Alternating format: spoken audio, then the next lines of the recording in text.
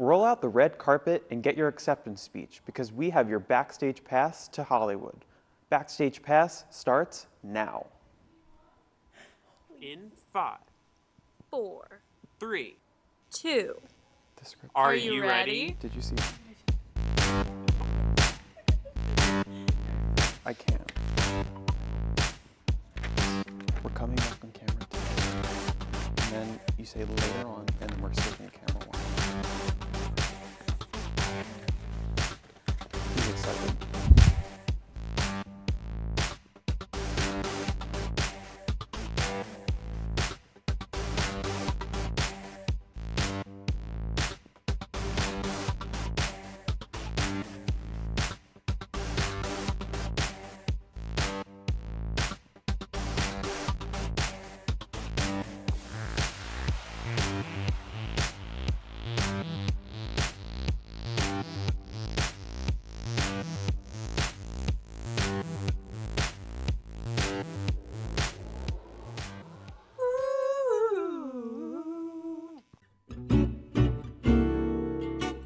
Hey everyone, and welcome to season 24 of Backstage Pass, where we give you the scoop on all things entertainment.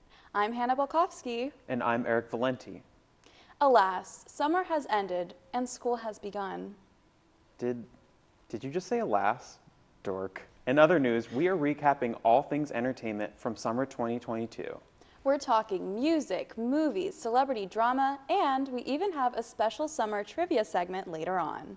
This summer had lots of albums come out, including Lizzo's Special, Beyoncé's Renaissance, Harry Styles' As It Was, and Post Malone's 12 Carat Toothache. Now, I have some opinions about Lizzo's and Beyoncé's albums. Neither of them truly blew me away, but I do think they both had some really good songs. Let's start with Special. The songs I enjoyed the most were About Damn Time, Naked, and If You Love Me. While some diehard fans weren't all that impressed with the overall album, I think Lizzo really has some songs that get you moving and help bring out your confidence. When creating her album, Lizzo actually wrote about 170 songs, and from this long list, she chose the top 12 that she thought were the best. I think there's a song for everyone here, and if you haven't checked out Special yet, you definitely should. Overall, I'm giving Lizzo a 9 out of 10. I'm not a big fan of Lizzo, but I think as a casual listener, she really brought her all for this one. As for Queen Bee, the album was not my favorite from her, but I do appreciate that she did something unique. Beyoncé's album has inspiration from ballroom music. Not like classical ballroom, waltzing, but drag queen ballroom, like voguing. She also dedicates the album, and certain songs make mention of her late uncle. I think it's really sweet that she did that for him, and it adds something personal to Renaissance. I highly recommend listening to the album in the order that it appears in. Each song leads into the next, and it's more impactful if you listen in the way the artist intends. I personally don't like to listen to a full album for my day-to-day, but I made sure to listen to the album this way the first time. The track I enjoyed the most was Virgo's Groove. This is my personal preference because I don't typically listen to party or house music when I'm commuting, so the album just didn't do it for me. I think there's no denying the album is great, but I think Beyoncé has done better in the past with albums like Lemonade. Overall, Renaissance is getting a 7 out of 10. It's meaningful and gets you moving, but it just felt like it was lacking with some songs. One last thing about summer music, I would be remiss if I didn't mention Harry Styles' massive takeover of the Billboard charts with his song As It Was. He was dominating the charts at the beginning of the summer until our girl Lizzo took over with About Damn Time. Harry did celebrate Lizzo by sending her flowers. As a Harry Styles fan, I would simply pass away if I received flowers from him. But enough of Mr. Styles. For now, it's time to talk movies and TV. Since streaming services have dominated the entertainment world, all new shows are spread out among the various streaming platforms. The good news is, you can always share your passwords with your friends. But PSA, change your password if your ex is still using it. The first streaming service that released some new shows this summer was Disney+. First, Star Wars fans were pretty excited to hear that the show Obi-Wan Kenobi was coming out in June. This show is set 10 years after Star Wars Revenge of the Sith, and has Ewan McGregor back and better than ever. Also new on Disney Plus was She-Hulk, Attorney at Law, which follows the life of an attorney, named Jennifer Walters as she becomes She-Hulk. One of the most anticipated shows of the summer was a Netflix original whose soundtrack took over social media and radio stations everywhere. I'm talking about Stranger Things Season 4. This season was by far the most graphic and gory, but that's also coming from someone who faints at the sight of blood. But one show that I know for a fact is graphic was the new Game of Thrones prequel on HBO Max called House of Dragon. I've never seen Game of Thrones, but I can appreciate the fantasy genre. A similar themed show was recently released on Prime Video and is also a prequel. This would be the Lord of the Rings show, The Rings of Power. This show was around $100 to $150 million to produce, and after a few seasons, the show is estimated to be about $1 billion, which would make it the most expensive show ever made. The show looks amazing, and I can see why it's so expensive. There are new episodes out every Friday, so make sure you check it out. In terms of movies, the box office hit a high with the release of Top Gun: Maverick, which is now number 5 in highest grossing movies in history. The film follows Pete Mitchell, aka Maverick, as he trains a younger generation of Top Gun graduates, one being his old friend Goose's son, Rooster, played by Miles Teller. I was quite literally blown away watching this film. The fact that some scenes were filmed while in the air amazes me, and it looked so good on the big screen. Another popular film released this summer was Minions: The Rise of Gru. The movie follows a young Gru who has dreams to be a supervillain with the help of his minions. This leads to a rumble with the group of supervillains called the Vicious Six. The film had people, mostly teenage boys, attending the theaters in suits. I don't understand my generation, but I love us.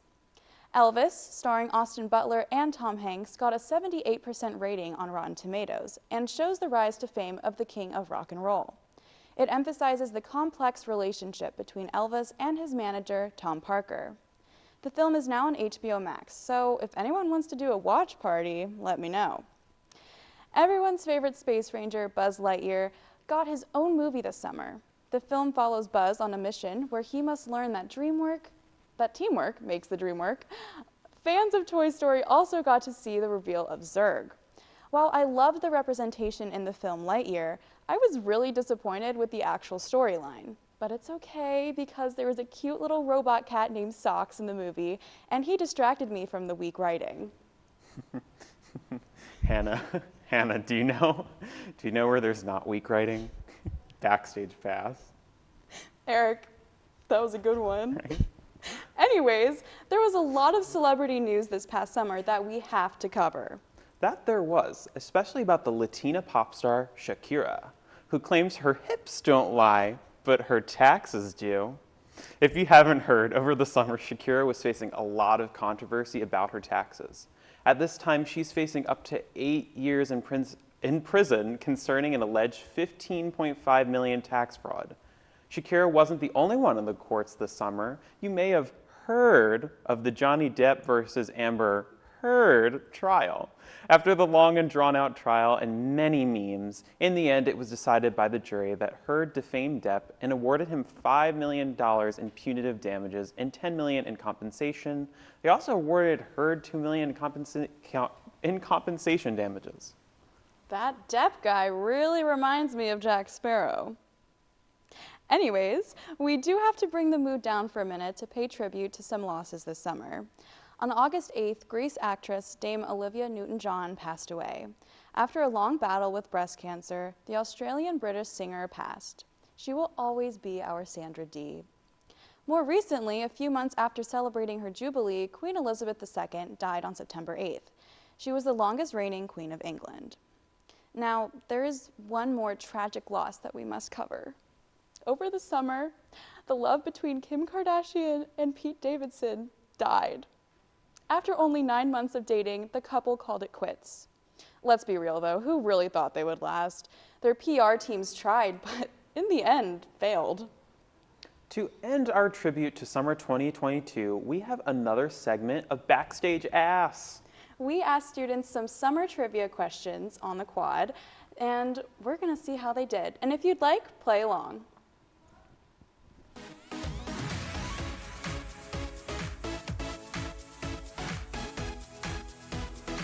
We are back with Backstage Ass. I'm Eric Valenti. And I'm Hannah Balkowski. We're asking the tough questions about this summer, all things arts and entertainment. Do you know the answer? We'll find out. What is your name? My name's Aiden. I'm Julia. Alyssa. Lauren. Ashley. I'm Colleen. I'm Maggie. Morgan. My name's Tejana. I'm Raina. Jasmine. Brendan Storino. Frankie Spinosi. I'm Maya. I'm Tanika. My name's Elmore. Sydney. Vincent Panon. Isaiah. Are you ready for some summer trivia? Yes, I am. Perfect. Our first question, don't cheat. Summer 2022 had lots and lots of movies come out. What was the highest grossing movie of the summer? That'll be Top Gun Maverick. Top Gun Maverick. Ooh, there's two in mind. Top Gun. Oh, I don't remember what it was called. The Tom Cruise movie. Elvis? It was definitely a Marvel movie. I could not tell you which one. Actually, you're kind of wrong. Wait, it's another. Top Gun? I want to say the Thor movie, I believe. Oh, Top Gun. Oh, Top Gun. Thor? Top Gun Maverick. Top Gun. That is correct. Oh my gosh. Okay, wow. Yeah, and it was grossing at $700 million. Which Kardashian had an Italian wedding this past summer? Oh my god, I'm so bad with the Kardashians. Like, this is embarrassing. I'm gonna say Khloe. Kim. I guess Khloe Kardashian? No. I know she married Travis. Okay, you know the drummer from Blink-182 because I really like Blink-182, but I can't remember which Kardashian it is. What is her name? It's the oldest. Would it be Kendall? No, was Like it a million. Was it Kim? No, not No, Kim. Chloe. No, what's that girl name? Courtney. Courtney. They got that one too. Courtney. Oh, Courtney. Courtney. Courtney. She knows her stuff. Kim. Courtney. There you go. Give him the point, folks. Which award-winning drama television show had a prequel released on August 21st, and what is it called? Shit's Creek. Game of Thrones. Is it Game of Thrones? That'd be Game of Thrones. It's Game of Thrones. I don't know what it's House called. of Dragons. Yeah. Okay, we're gonna give that was like It's a on joint HBO answer. Max. I have no idea. No, I wish. Game of Thrones. The Game of Thrones. Game of Thrones. Okay, it's like 3 words, so it starts with G. Oh, Game of Thrones. Okay. It's a show about fire-breathing creatures. How to Train a Dragon. It's not How to Train a Dragon. Is it Keeping Up with the Kardashians? No. Oh. It's on HBO, that helps. Oh, the dragons. The one with Game of Thrones. yeah, Whatever it is. House of Dragon. That was, you know what, I'll give it to you. In Stranger Things season 4, there's a song that the character Max listens to escape Vecna. What is the song and who's the artist? I mean, it's like, if only one. It's called Running Up That Hill. And for some reason I'm blanking on the name of the Running Up the Hill, Kate Bush. She's good. I don't watch Stranger Things, so pass a ticket. I'll watch it, but I don't know. So. Running uphill, I think. That is. Yeah, it's running up That's that what hill. it's called. Running Up That Hill. Yes. And do you know the artist? Kate something. I forgot the song. I did forget. I think it's like Kate. wanna- It's by Kate. Oh my goodness, I don't know the name. Running something. I don't. She's on Yeah, that's what it's called. There's all Stranger Things. Okay, is it Running Up That Hill? Yes. I don't know the artist. Running Up That Hill by Kate Bush. I don't know the artist, but I know it's running up that hill. Which pop star had their wedding crashed by their ex this past summer? All right, hint. Blonde hair. Wow, that's so helpful. It is. I have no idea. Just guess. Just Just guess. I don't know. Taylor Swift. The only blonde early 2000s person I can think of right now is Taylor Swift. No clue. Was it Olivia Newton-John? Hank, Britney Spears. Britney Spears. Yes. Yeah. Britney Spears? Britney Spears? Britney Spears? Yes. We'll give it 2 out of 5. Not bad. Lady Gaga. That's a Oh. really good guess. No, it's Britney Spears. Britney Spears? Yes! Oh, I don't know. What's a song? Hit me baby one more time. Circus. Hit me baby one more time. Britney Spears? Britney Spears, we're giving them the point. We're giving them the point. I like that song. Thank you guys so much. Well, that does it for this segment of Backstage Asks. I'm Hannah Balkowski, I am Eric Valenti. and this was fun. Don't you think? Yeah, I think the LaSalle campus held their own. I am really proud of the explorers this time. Yeah, me as well. So back to the studio. That was super fun to film, and we love getting the LaSalle campus involved with our show. Thanks to everyone who participated in our trivia. If you're a LaSalle student, keep an eye out for us on the quad. Now that we're done with our summer recap, let's get into the stuff that's happening now. Something that I want to bring up is the Leonardo DiCaprio controversy. If you haven't seen or heard, Leonardo DiCaprio has recently broken up with his girlfriend, Camila Morrone, after 4 years of dating. Camila is 25 years old and Leonardo is 47 years old. However, Camila is another point on the Leonardo dating age graph. Leonardo seems to be unable to have a girlfriend older than 25 years old and seems to break up with them before or as soon as they turn 25. Still don't believe me? Here's the list of women he screwed over in 2004, Leonardo broke up with Gisele Bündchen when she was 23 years old. Then, in 2010, he broke up with Bar Raffaelli when she was 25. In 2011, he broke up with Blake Lively when she was 23. In 2012, he broke up with Erin Heatherton when she was 22. He broke up with Tony Garn in 2014 when she was 21. In 2015, he broke up with Kelly Rourke when she was 25. In 2017, he broke up with Nina Agdal when she was 25. And now this with Camila. Camila stated that she is doing fine after the breakup, and Leonardo seems to have his sights set on dating Gigi Hadid. Though Gigi is 27, it would make her one of the oldest spouses of DiCaprio. Maybe he's getting his sights on her so he can break the theories and rumors about his dating preferences. I find this both fascinating and hilarious. Eric, I only have 4 years left. We need to get my resume to Mr. DiCap before I turn 25. But as much as I love Leo DiCaprio stuff, it pales in comparison to what I'm about to talk about. So buckle up, because this is a major drama alert. You might have heard of this little movie called Don't Worry, Darling, directed by Olivia Wilde. Where to begin? Let's start with the rumors of Olivia Wilde leaving Jason Sudeikis for Harry Styles at the start of filming for the movie. She claims they weren't dating when she started dating Styles, but other sources seem to think otherwise. I guess we will never know. After the film was introduced at the Venice Film Festival a couple of weeks ago, fans were confused whether or not Olivia and Harry are still dating, since they did not interact at the event, nor did they sit next to each other. Weird. But that's not all. Miss Olivia also has some drama with the actors in her film.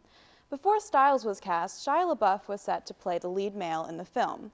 However, Wilde claimed that she fired LaBeouf because of his acting process that, quote, seems to require a combative energy.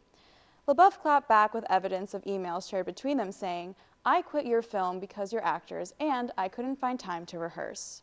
Apparently, the lead actress of the film, Florence Pugh, had concerns about working with LaBeouf. In the emails LaBeouf leaked, Olivia Wilde said that she didn't want to give up on him and that, quote, this might be a wake-up call for Miss Flo, aka Florence Pugh.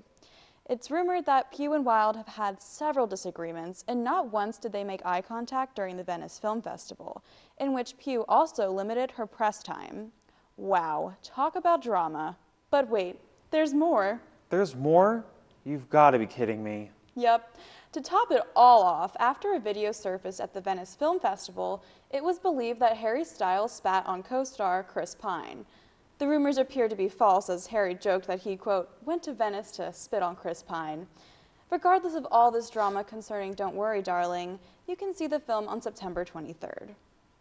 Well, darling, in more positive news, the VMAs happened a few weeks ago, and we have the recap if you missed it. Here are some of the winners from the VMAs for 2022.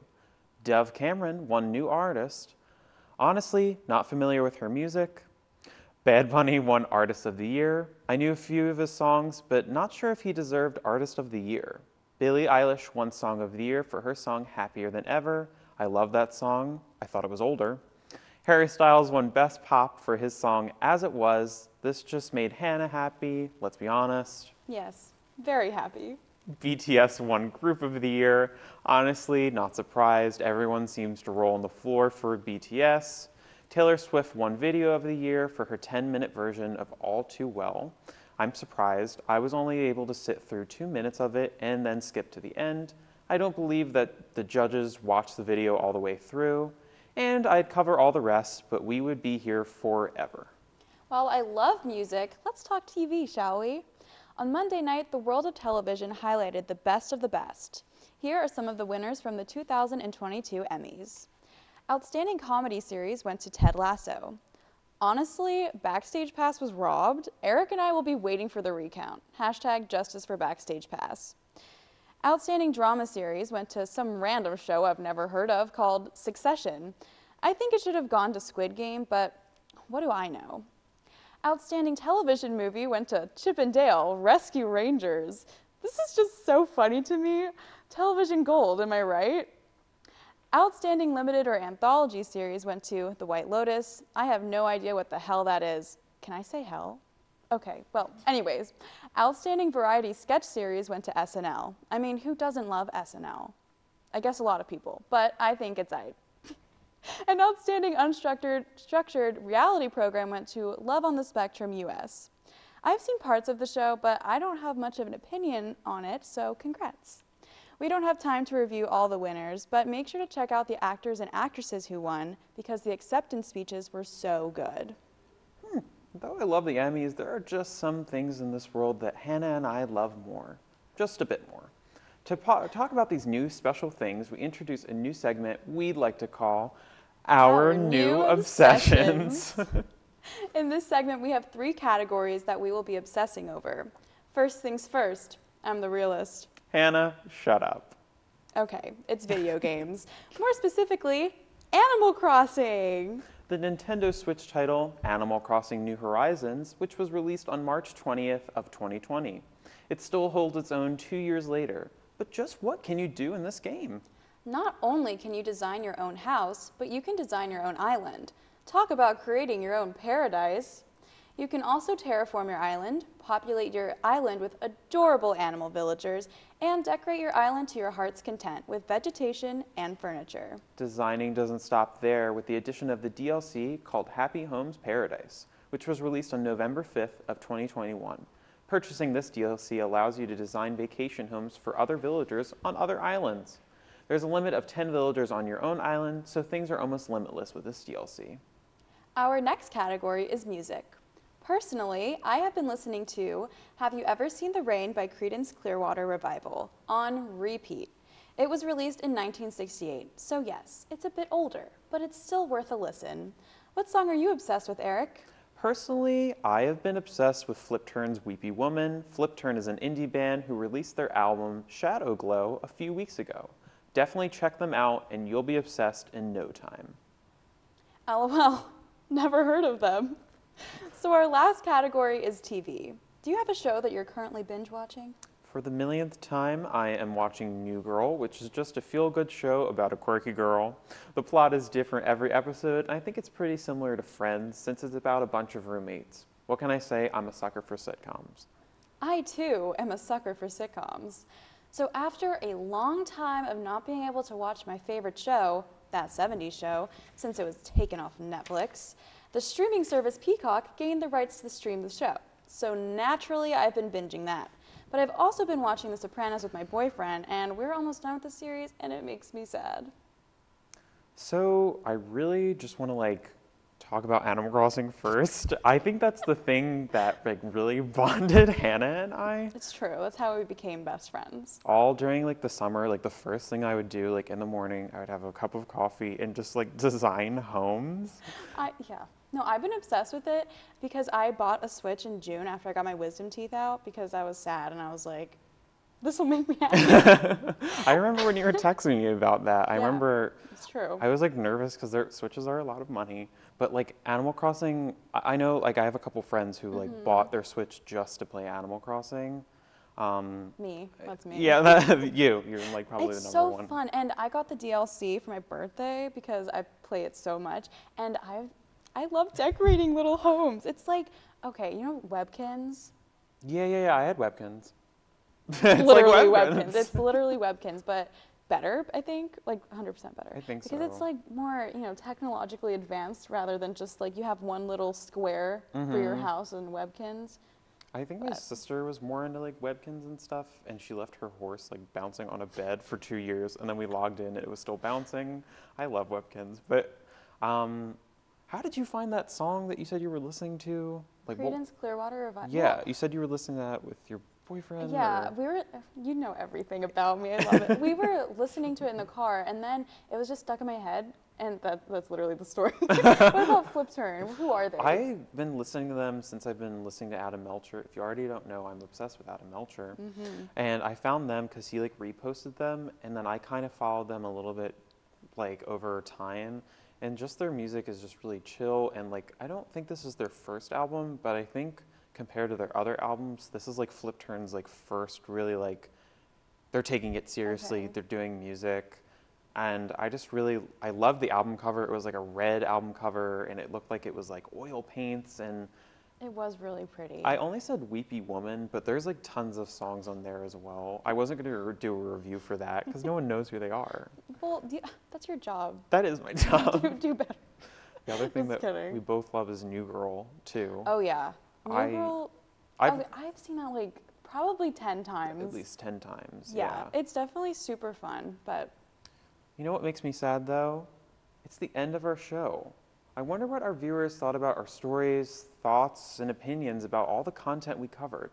I wish there was a place they could connect with us. luckily you can through social media. Get your phone out and follow us on these various platforms seen on your screen. Drop us a follow, double tap our posts, leave a comment, and let us know if you have any suggestions.